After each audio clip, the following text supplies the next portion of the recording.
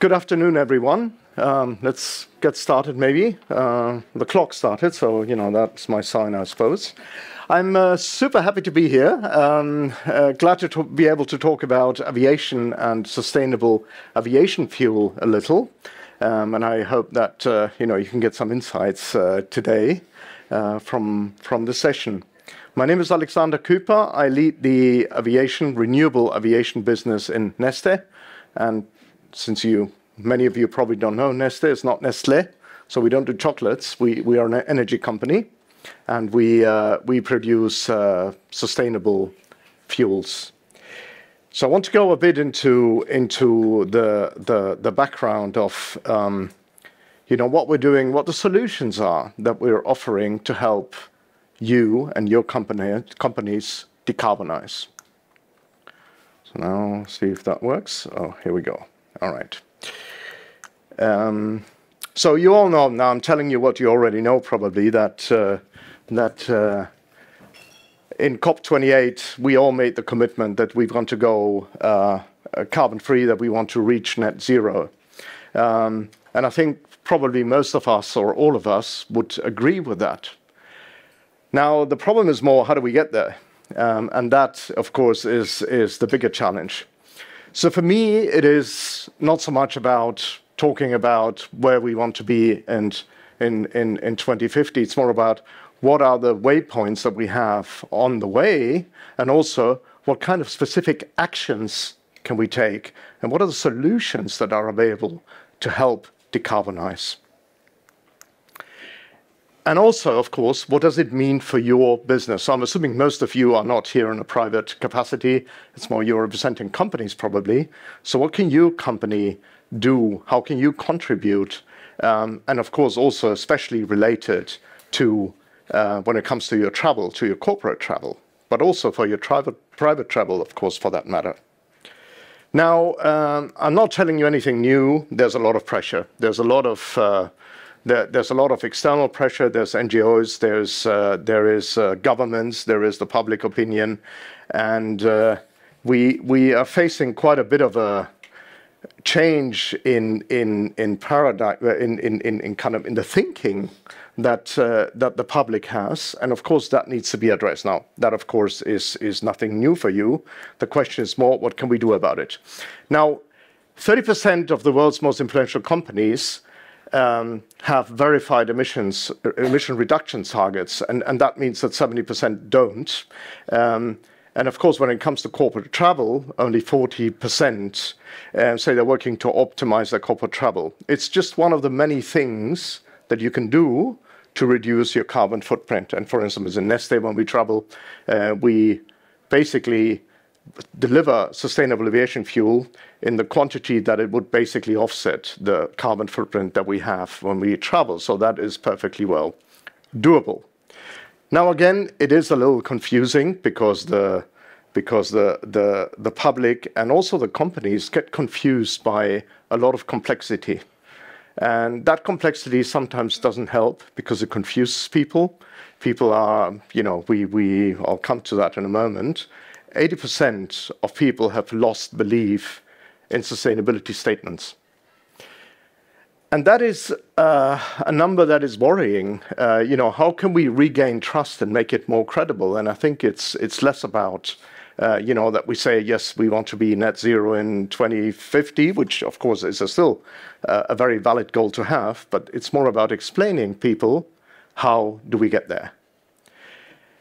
Now, let me tell you a bit about Neste. Neste is a Finnish company that was founded after World War II. Basically, the purpose of the company was to provide the Finnish market with refined products, heating oil, gasoline, and so on, everything that you needed as a country.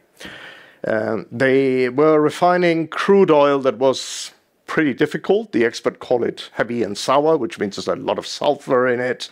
So they were kind of specializing and becoming better and better in processing difficult feedstock, in this case, fossil feedstock. And over the decades, they developed a capability in dealing with these difficult feedstocks. And then suddenly they thought, maybe we can also deal with non-fossil feedstocks. And this is all how it all came about. In the mid-90s, they patented a certain process, which is called NextBTL. That's what we still use today in our refineries. And that is basically how can we convert waste into fuel. And in this case, in the case of sustainable aviation fuel, it would be used cooking oil, for example. How can you use used cooking oil, which is a product that maybe 20 years ago people would have chucked down the toilet or in the sink, and it's just a waste product. And today it is a very, very sought after and useful product, which is actually made to do jet fuel. So they developed this technology.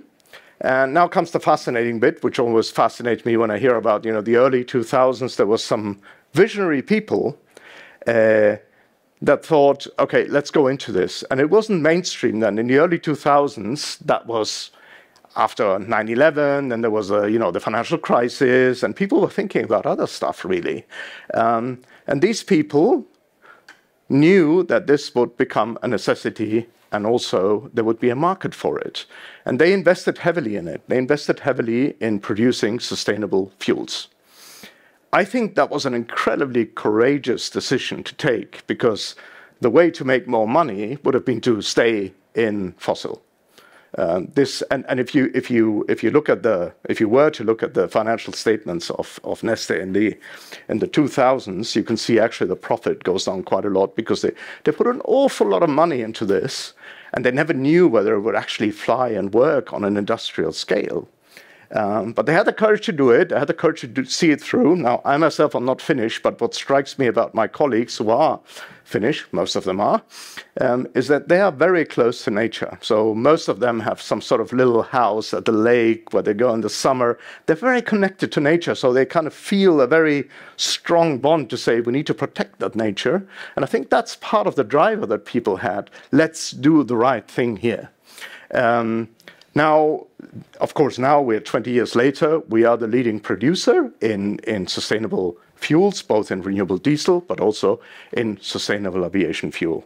And now basically we reap the benefits of those decisions, those courageous decisions that were made a long time ago. Now, what does it all mean for you? And sort of, we're here now at Neste, so you've now heard that we have sustainable aviation fuel and why. But of course, now how do we translate it into specific actions? Now there's a lot of pressure. I'm not telling you anything new about how to make an impact. There is, a frustrating amount of data and conflicting statements about how do you decarbonize. There is, of course, also greenwashing. And there is a lot of pointing fingers at business travel. So for some reason, aviation gets a lot of attention. Now, my son, when he was a couple of years ago, he was like, I don't know, 15, and he went to this Fridays for Future, meetings. And I asked him, so ask your friends what the percentage of aviation is in the global carbon footprint. And most of his friends were around 50%. So 50% of the global carbon footprint is aviation, is what they thought. Well, actually, it's about between 2 and 3%. Now, does it mean we can lean back and say, hey, aviation is just 2% or 2.5% maybe? We don't need to do much. Other people need to do a lot more to decarbonize. Well, that is not true, of course.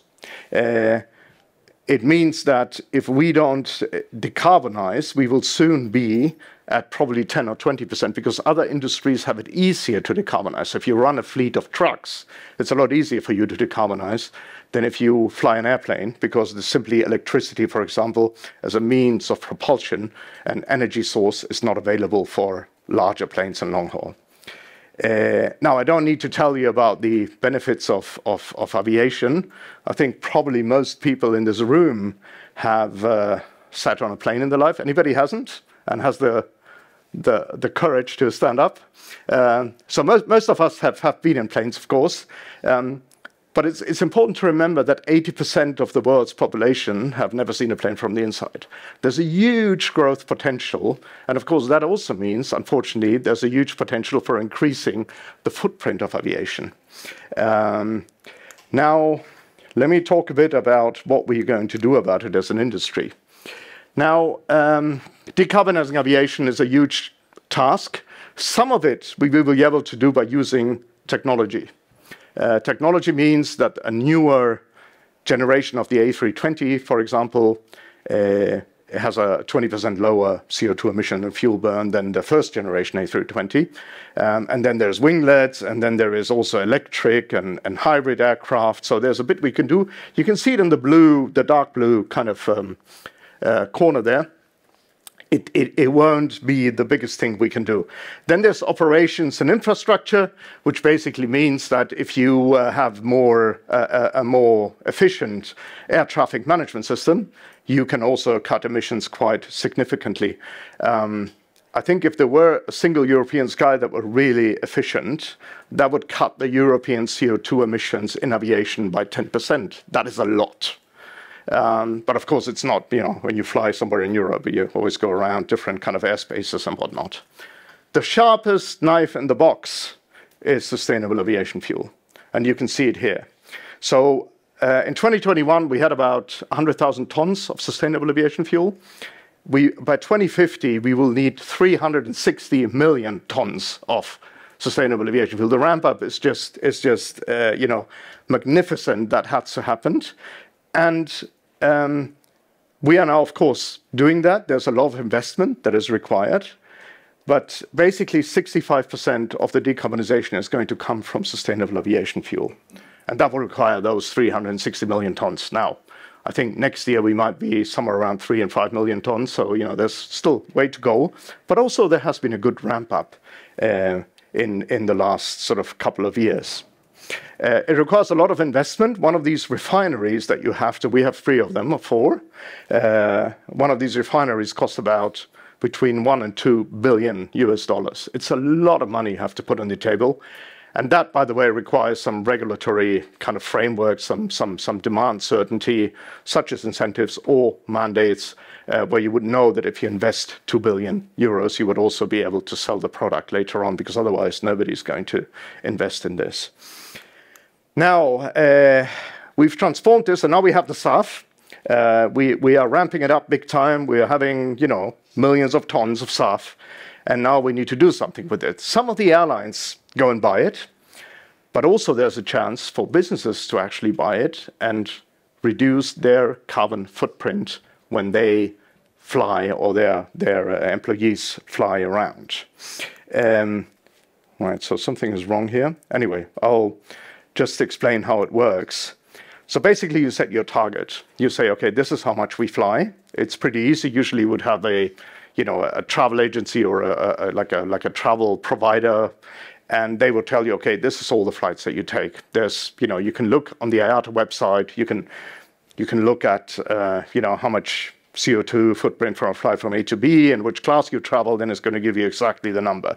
So you do know if you wanted to offset or if you wanted to address all your CO2 emissions, you would know how much SAF you would need to buy. We then deliver the SAF. Of course, we won't deliver it to you because what do you do with that when we put you the little kind of tank in front of your door of your office? You do nothing with it. We deliver it to our partner airlines, and they burn it. They burn it, but they cannot claim the certificates and the benefits, because the benefits are for the ones that are paying for it. And that would be you in that case. So if you pay for it, you get the benefits, you get the certificates. You can then introduce it into your ESG and sustainability reporting and say, we have credible proof that, and okay, that's the slide that was missing. Anyway, so we have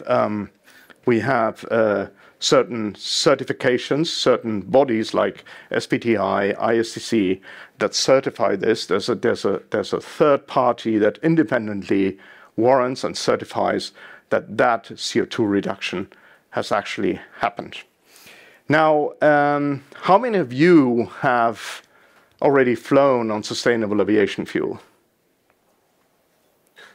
No idea. Well, actually, I can tell you it's most of you. If you've ever flown out of Heathrow or Amsterdam, you would have had some sustainable aviation fuel in the tank of the aircraft you were flying on, because it's in the hydrogen system. It's a little part of it, but it's in the hydrogen system. But of course, the airline that pays for it or the customer that pays for it gets to claim the benefit for it.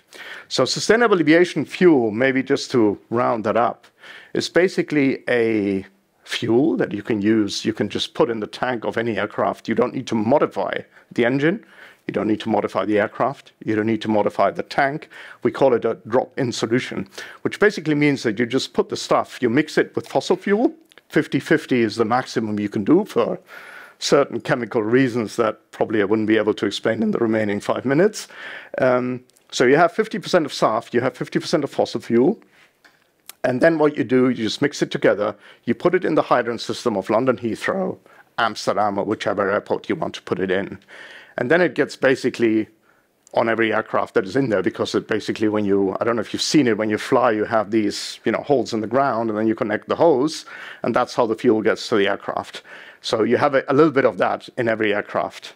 It is made of used cooking oil, mostly. There's also animal fat and other sources. There's forestry waste. In the future, there will be things called e-fuels. You might have heard of it. So that's basically a lot of electricity, CO2, and water, and you can convert even that into sustainable aviation fuel. Today, most of it is, the source is used cooking oil, which, if we wouldn't use it for that, the used cooking oil would basically go to waste. It would basically land somewhere in the sewage. The sustainable aviation fuels cuts the emissions over the life cycle of the product, the emissions by 80%. So that is where you have the true impact when you buy it, that you have an 80% reduction of the emissions that you would cause if you would fly on fossil fuel. And we're at the beginning, but I think the main and important message is, it's in your hands, you can do that. There is SAF on the market. If you hear there's not enough, well, it is there. It's ramping up big time. And so my message to you is, it is available. And I would encourage everyone to use it, to contribute to decarbonizing corporate travel. I think there's not one golden bullet to decarbonize aviation and the whole industry and our society as a whole. I think we're lagging behind.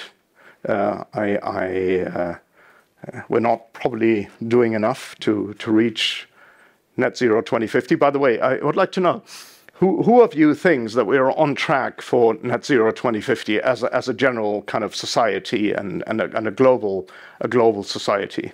Anyone? Are you challenging us? Sorry? Are you challenging us?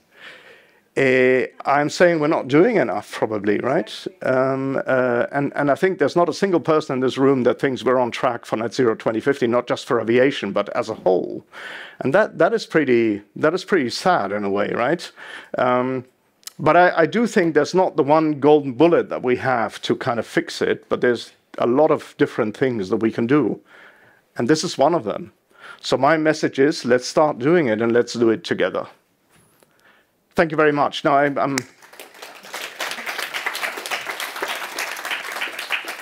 if there's any questions, I think we have a couple of minutes left.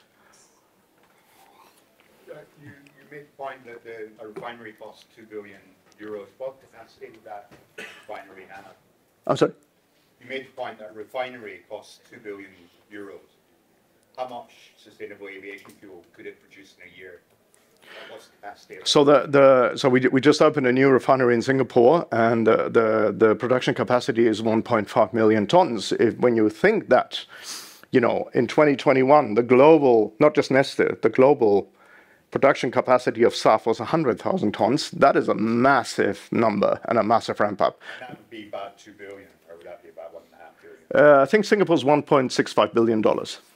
And that means you've got quite a big number to get to 360 million tons per annum. It's going to be a 350 billion. It's a big number, yes. If I'm flying London, New York, what's the cost of the sustainable aviation fuel? If I want to buy that, what would it cost for business versus economy? So I've got my wonderful colleagues here who can give you the exact number, but sort of, you know, from the top of my head. So of course, what you would do would say there's maybe 250 passengers on that plane. So if you wanted your part in it, basically, you would have, I don't know, 20, 30 tons of sustainable aviation fuel. Then you divided the cost by 250. When you go on airlines' websites, you find different prices. But, you know, I dare say that probably your part, if you fly in economy, is not going to be much more than what you would spend on a meal on Heathrow Airport before you fly.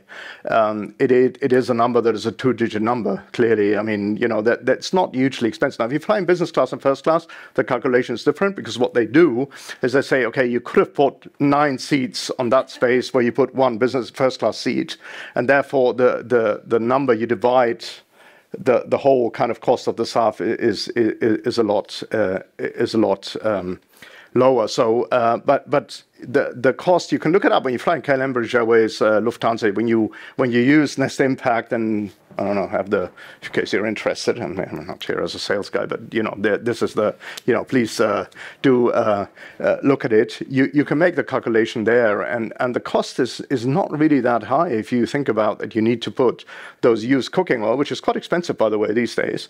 You need to put it through a refinery. That's $2 billion or $1.6 billion. But of course, the division that you make, because there's 250 passengers on the plane, then takes the number down to a more reasonable number. So much. We do have the next session coming in, so for any further questions, I'm sure there'll be some time to regroup afterwards. Right. Thank you. Thank you very much for listening. Thank you.